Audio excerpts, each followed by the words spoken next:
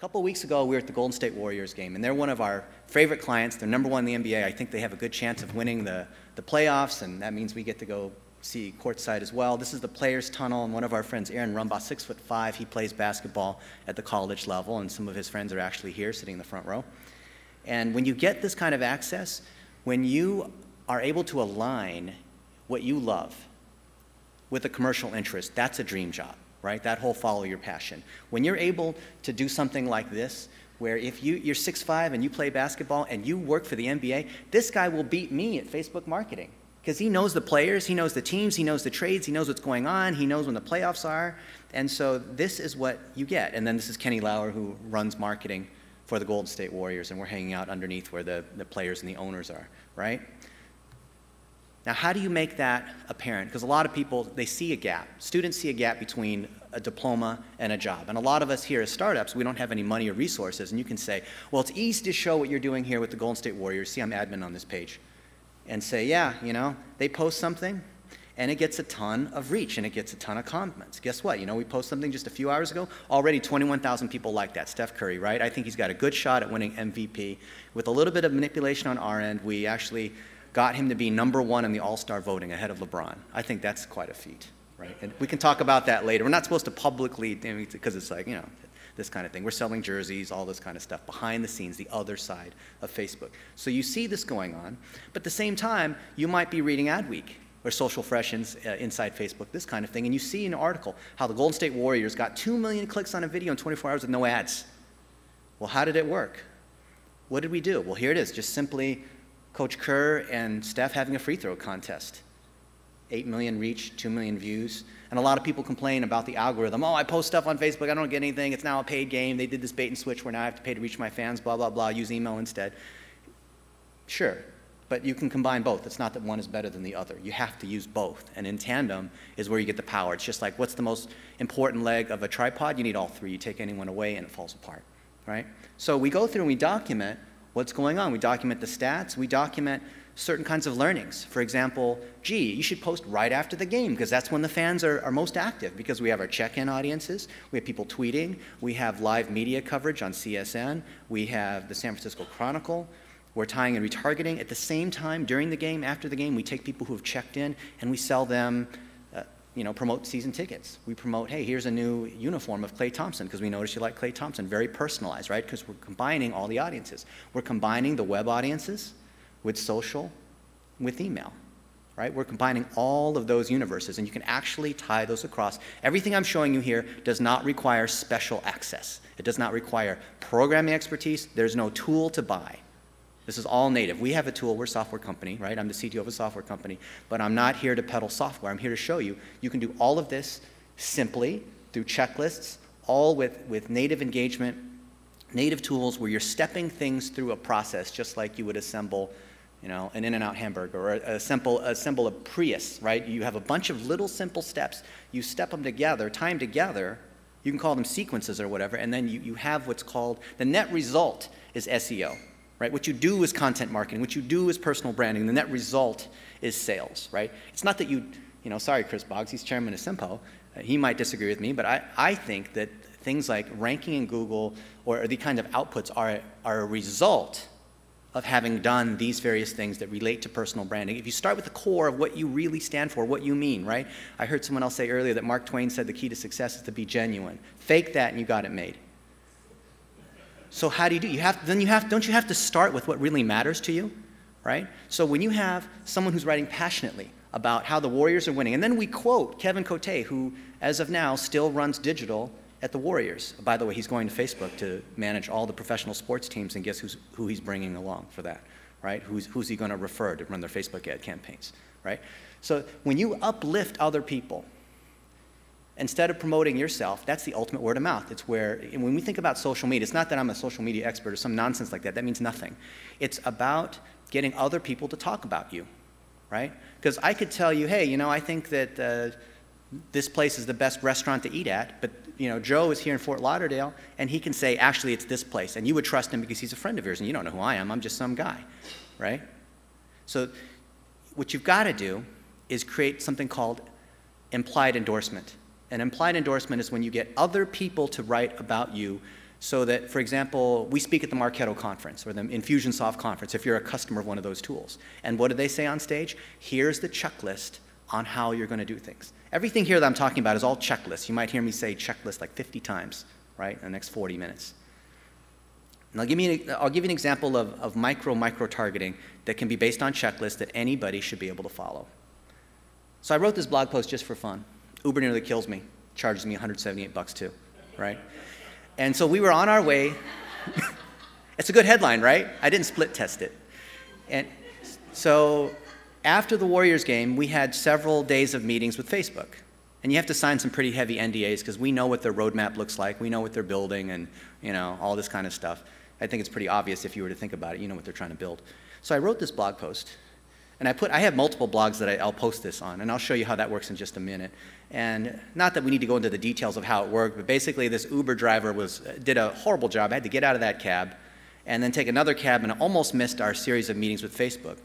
And I asked Uber what's going on. I don't know if you can read that. And it says, I'm sure you can understand that we're not responsible for these Uber drivers because they're not employees of ours. We just pay them. We're just a technology tool. So if something bad happens, that's on you. And besides, we already paid the driver, so we're not going to do anything. And I said, really? Are you sure?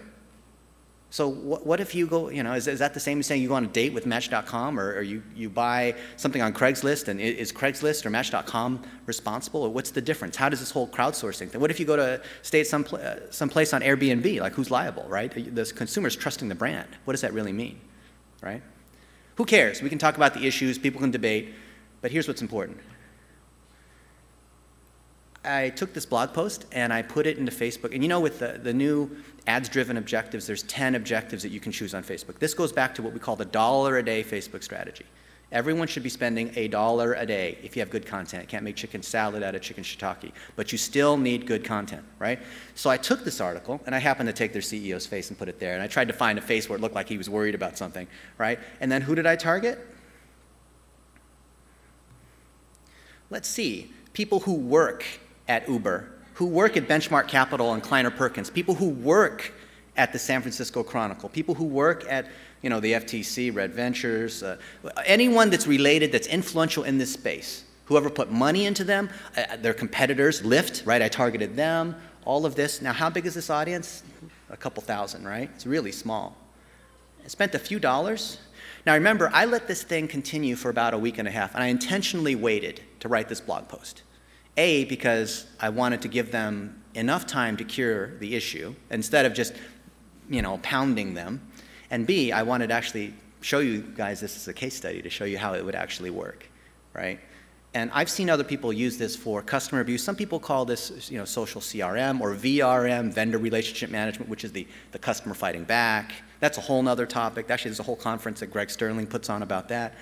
It's not that you're using social media amplification to get your way or basically to cut the line. It's that you as a marketer can use it for any kind of purpose that you want, because if you realize that it's an influence the influencer strategy, where the people that are seeing this don't realize that it's just them, then you can look as big as you want to anybody. And that's what we've known has worked on Facebook since about 2009 or so. And we've done this hundreds of times. It works like a charm. Who's done this, like the workplace targeting, just out of curiosity? Does it work? Have you tried it? Do you even want to admit that you do this? Comcast. Oh, that's an easy target, though. Yeah. Okay. Yeah. So think about if you wanted to reach anybody you wanted to, if you wanted to speak at a conference, if you wanted to be featured in a magazine, who has the most trust? Let's say you're an accountant. Well, then what if you're able to get Arthur Anderson or whoever's like the most trusted to get the implied endorsement to talk about you? What do? Well, not just from an SEO standpoint, oh, I'm going to try to get them to link to me. No, no, no. What you do is you give them content and they link to you. So we write these articles, right? So you see there's an article like this, and what do we do inside here? We link to all the other blog posts that we have, not for SEO purposes. No, so here this is linking to FBPPC, and then you may see that, you know, on Adweek I've got tons and tons of articles that are coming out here, right? On and on and on and on. And what do these things do? What do these articles do? They link back to all the other concepts that we're talking about. This goes back up into your content pyramid, so the thing you stand for, you know, the whole Simon Sinek start with why, everything boils up into the why. You have the why, you have the how, and you have the what. And that's what our 9 triangles are. I'll go into that in just a second, right? The 9 triangles, you have to start with the why. You have a bunch of concepts, which is the how, and you have the what, which is tactically what you're doing, right? So if all the content that you're producing about micro little topics and tactics on how we do certain things roll up into larger concepts and frameworks and rolls up into your why, everything makes sense, not because you're trying to rank all the way up for a keyword that represents everything else that you're writing about topically, but because that's the kind of thing that will cause other people to join the bandwagon and join your cause and believe in what you're doing and that level of authenticity that we're talking about, right? So to make that strategy work, you need to employ lots of people creating content. Because last I checked, none of us have extra time, right? The fact that we came here and spent the whole day is a huge investment of time. So you've got to get your customers, you've got to get other authorities, you've got to get other people to talk about you. So it actually makes sense for us to have folks at Facebook talk about us and release case studies, right? Zuckerberg mentioned us in the keynote a couple weeks ago, the stuff that we were working on. That's fantastic. There are other people that they have more power working at Marketo than they would if they were to come work for us, because you see they carry more influence authority working at that organization. So if you've got a Cold War mentality mindset, you want everyone to come work for you because you want to own the universe, but rather decide if they have more influence where they are, and then you can find out a relationship where you're elevating them. You act like a PR agent, right? So you could have Leah Fine, and she could be your PR person, but imagine if they're a client, don't think of them as a client because that's like a target, right? The whole idea of advertising is you're trying to like take people's money and salespeople are beating you down, cold calling, that kind of, that's not that. It's that you're taking people who are experts in your area, you have no competitors, a blue ocean strategy, whatever, right? And you're trying to lift people up. And while you're doing that, what happens? They create blog posts that demonstrate the concept. So for example, this is how do you create saved target audiences in Facebook? Does anyone know how to do that? Maybe, maybe not, right? Why is that important? Well, you don't know why. You don't have context why. The reason why is that if you create groups of people that you want to hit, different personas, segmentation of the people that you want to hit, and you tie it with different content that you have, then you can create evergreen sequences, just like you would in your marketing automation. Just like you would if you're just using email, constant contact, that kind of thing, right? That's why it's important. You're basically automating. It's like the direct mail principles, right? And when you're doing list segmentation, deciding where you're going to cut off the list and who you're going to mail deep to, it's the same thing in social. The same sort of precision where you have a scalpel instead of a sledgehammer, which is what a lot of people are doing. Oh, I have 78,000 followers, or I think something like that on Twitter, and I have like 50,000 people following me on Facebook. I don't care. That doesn't matter. What matters is the influence, and I'll take quality over quantity any day. We've got a lot of people that are writing content, and it all rolls up, and it all links to one another. Then you start to have some real power. So we have students in our system that are writing content. And one of our guys, Vitaly, he's in the front row, and we just encourage everybody to write content. This is a blog generator. If you're an engineer, then I'll give you the code if you want. It generates WordPress here. I can come here and generate WordPress blogs, right? And here it is. And here's a blog that he wrote. Failure is the ultimate success. So, fail fast, keep trying, iterate quickly, learn from your mistakes, this sort of thing. Showing examples. That's great. Now, that rolls up into some of the other concepts that we like to talk about, related to iteration, related to testing, see, all the content rolls up if you do this. If you can power other people to help produce your content, it's not that they're ghostwriting. It's not that you're paying people in India $5 an hour. It's not one of those those content farms and networks and spinning content and all SEO. I'm not saying doing any of that. I'm saying you're doing it authentically because you're rolling up the best content. You've attracted other people that believe in the same thing you do topically, right? Starting with that why, the bees that are attracting honey, right? And they become your ambassadors. And when you support them, kind of the law of reciprocity, you're paying it forward, you get back a multiple of that. I'm going to start closing some tabs here because there's too many tabs open. This has got a low resolution thing here. Okay, so this is our content strategy. I hope you can see this. We've actually got it in a nice diagram, but I like it this way because this was a hand-drawn, at the restaurant at midnight, came up with the idea kind of thing a few years ago. So I hope you can see this. Is there a little thing with the pointer with the red thing? Can I do this? Okay, so follow along because this is the heart of the presentation in terms of mechanically how things get executed. We're producing a lot of content. The content is driven as a result of the execution, right? Every time we complete a project, every time we do something, like even here, right, where Vasile is video recording this. This is going to turn into content that we're going to chop up into blog posts, chop up into podcasts, chop up into different things that we may go back in and edit old articles. But it's based on, these articles are based on execution of checklist items, of our process, of the DNA, of how we do stuff, of the standard operating procedures. If you think about McDonald's, what makes them amazing is the French fries are the same. They're consistent. They're amazing. It doesn't matter where you go. It doesn't, the 18-year-old teenager is not paying attention, but it's still consistently good because they have processes, checklists, not the negative connotation of bureaucracy, but what actually drives power is repeatable excellence. Checklists equal repeatable excellence. If you do not have a checklist for how you operate your business, you are not going to have repeatable results. You might one time, do something good, and then next time it doesn't work, and then you wonder why. You have inefficiency. You need checklists that govern everything you do. This is the heart of your business. It is the DNA of your why. It goes all the way down to the what, right? The what to the how to the why. It supports it, the layers in this pyramid, not a pyramid scheme, right? But a pyramid that gives you multiplying power.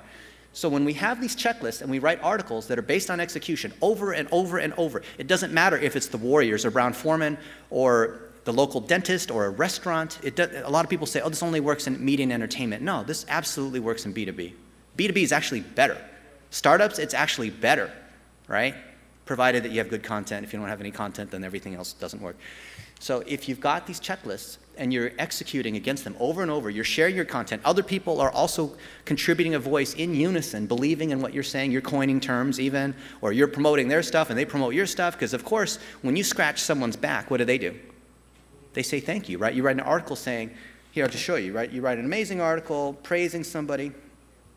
Like here's one. Here's my buddy. He has a social tool that does apps and stuff like that. Nathan Latka is the James Bond of startup founders. And so I tell the story, it was 4 or 5 years ago, and this guy, he dresses like this because his customers are mostly cougars, and he just knows that. So, you use it. If you got it, flaunt it. And I just go on and show how this guy is a scrappy entrepreneur. And I give example after example. Here he is with George Bush, right? About how he does what he does. He is so good at live selling, this guy. If he was here, you would all open your wallet. If me, I'll just end up confusing you. But he will open your wallet. You will pay him. You just will not get enough of him, right? And here's how he does it, right? Here's his schedule. He's got a checklist. He's got a system, how he manages his time. He's got a system for even what he eats. He treats his his body like a machine. He has a way that he sets up webinars, and his step-by-step process on the messages that he sends and the way he does his pitch and the way he organizes everything, fantastic. So highlighting him, right? Nowhere here did it say Dennis Yu is good at social media or some nonsense like that. Highlighted him. So what do you think happens when he sees this? First, right, he's tickled. Wow, this is really cool. Second, I'm going to show this to my investors, because of course you're going to want to show it to your boss or show it to your friend. Oh, cool, check this out. This is really cool, isn't it, right? Awesome. And then you're going to promote it. And if they're using our principles of using $1 a day to amplify, just like you'd amplify to Uber employees, or you can positive amplify, it doesn't have to be negative, right? You amplify it, then they've basically become your marketing team better than you ever could if you were to pay them. You see how this works? You see how this reciprocity works? This is what I'm talking about. This is what you've got to learn to embrace, and it turns content marketing upside down. It turns traditional SEO upside down to what true SEO is, which is about getting content that deserves to rank, that really should be shared, not because you're trying to trick Google or do some weird things on your website. That, nothing wrong with like fixing your website, right? Making it run faster and mobile and all this HTTPS, all that stuff, right? But getting content that deserves to win. So we have admin on these sites and others by topic. So SFIMA, for example, which is the big auto industry, 150,000 people in Vegas, right? So we speak and we blog at SFIMA. And we share content related to how you can do this if you're in the auto industry, or if you're in Infusionsoft, or you're reading Social Fresh, or like whatever it is, right? If you're a small business and using Infusionsoft, then we write blogs about here's how Infusionsoft customers can apply goals content targeting. Here's how they can apply our checklist. It's the same checklist, just different examples, different execution all the way through. And so these checklists, this is where most people get stuck. These checklists you must publish. You can't hide them. You can't charge for them. Oh, but that's our secret. Then these guys will compete against us. Now we don't have anything. If we just give away all our stuff. No. What actually happens when you give out these checklists, and if you want our checklists, text like to 96,000. So 96,000, text the word like. And if it doesn't work, then email me. Because I just set this up a few minutes ago. I wasn't paying attention maybe. So you give out these checklists, and then they're going to learn how to get it, right? They're going to come to this page, or whatever it is, landing page could be mobile optimized, and then they're going to hear, you know, blah, blah, blah, blah, blah. You have a cougar-worthy sort of guy here talking about our stuff. And here, download the guide, get the checklist, get information, or just put in your credit card right now, and we'll go ahead and, you know, charge your credit card, right? So everything is driven by a process. And then you have the endorsements of, not because you're just putting logos of other people down the side here, but because they came, the thing that brought them to the landing page was the fact that they saw your article, right? And that's what ties into a content marketing process. It's not that you ran Google AdWords, because who trusts that? When you run things like Facebook ads, or you can do the same kind of workplace targeting on Twitter and LinkedIn, sort of. It sounds crazy, but you're going to drive traffic to other people's sites. Well, why would I drive traffic to the Wall Street Journal, the New York Times? Because that's where we have the article, silly.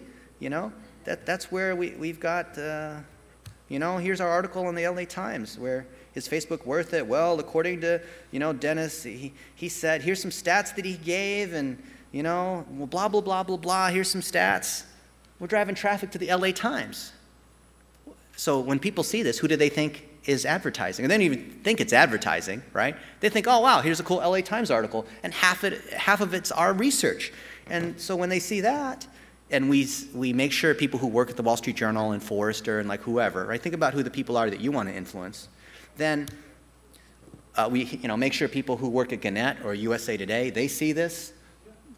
And then they had to do, Laura Mondaro, who's the West Coast editor of the USA Today, she had to do an article on what's going on with Ice Bucket and Ferguson, right? You know, why is there not racism going on Facebook versus why is Facebook all like Ice Bucket, you know, people dumping buckets? And why is it different, right? Why did Twitter erupt with all this, you know, black racism stuff?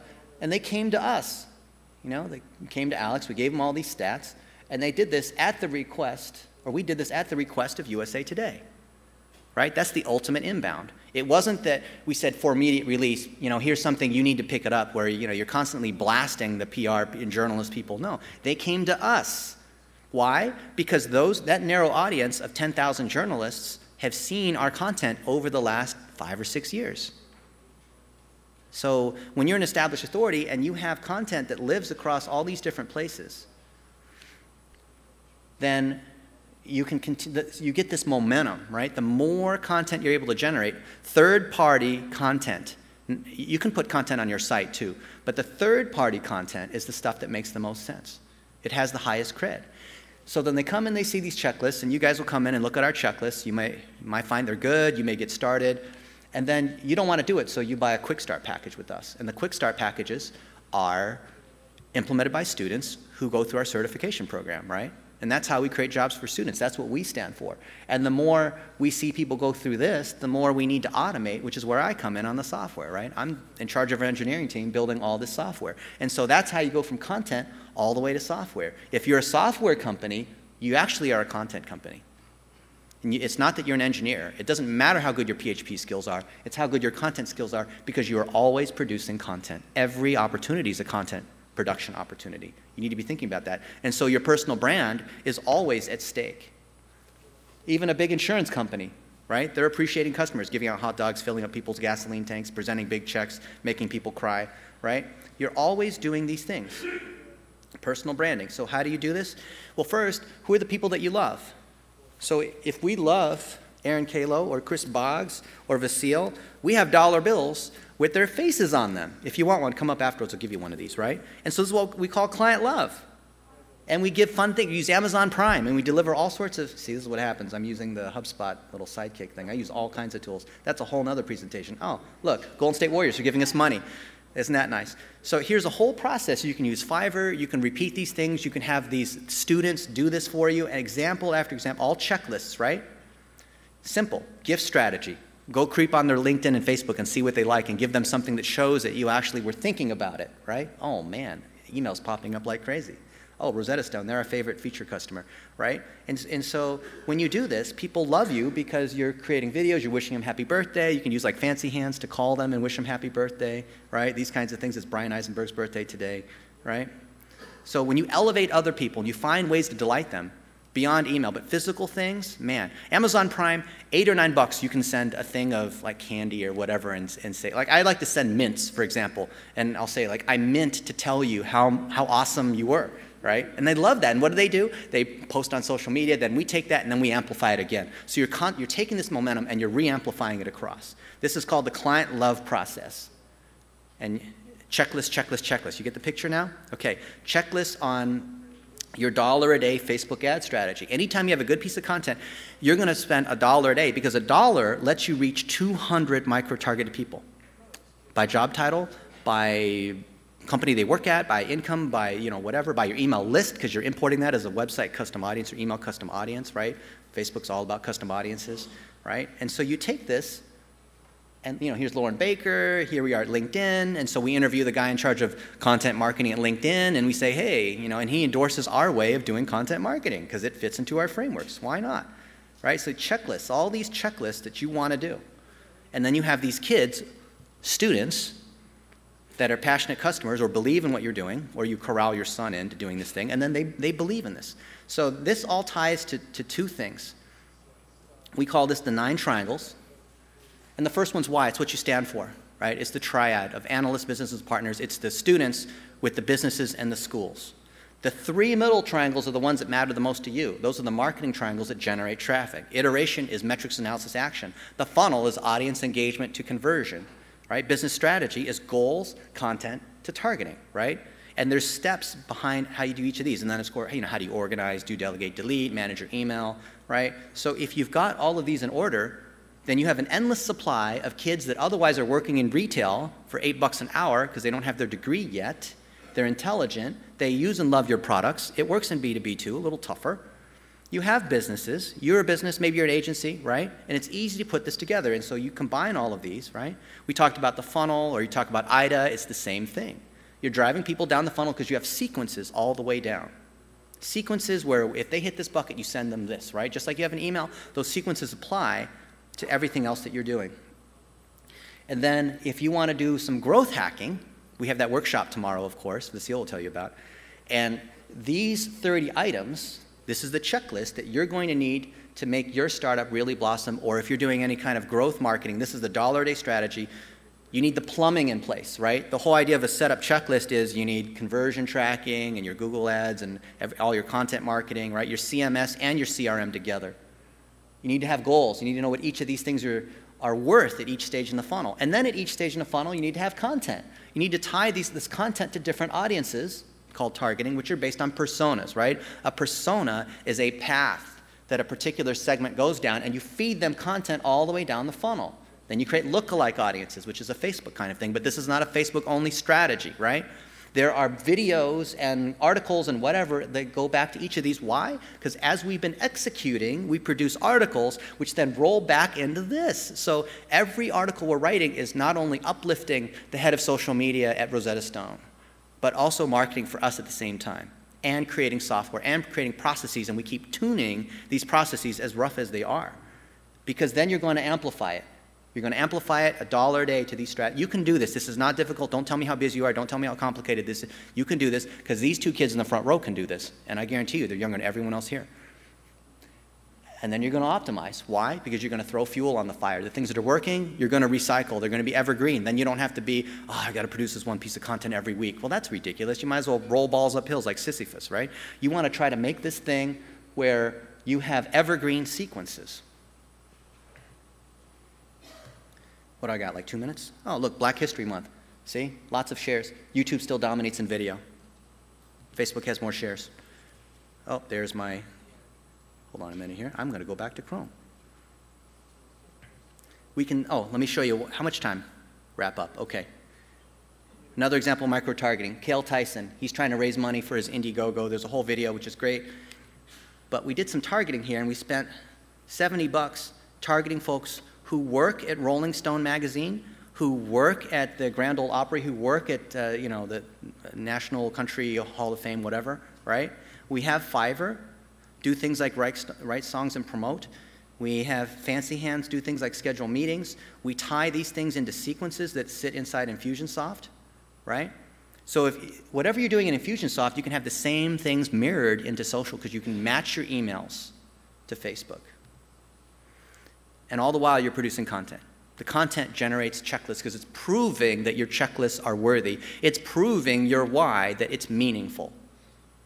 And it's lifting up the personal brand of all of, you're lifting up your customers. You're lifting, you don't talk about me, I'm just tech support, right? I'm the servant leader. Instead of at the top of the pyramid, I sit at the bottom, I serve everybody, right? And that's the way you want to see it, because when you lift up other people in social media, they can't help because they love having their egos rubbed. This is how you do it, right?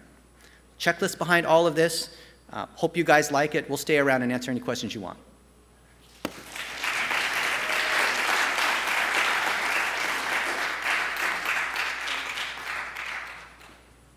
Free money too, if you want that. So this will reinforce the $1 a day Facebook strategy. You got a good piece of content, you want to put $1 a day against it. And if the click-through rate's low, the engagement rate's low, or quality score is low, that means your content audience sucks. So this is how you tell, okay? Thank you very much to Dennis. Appreciate it.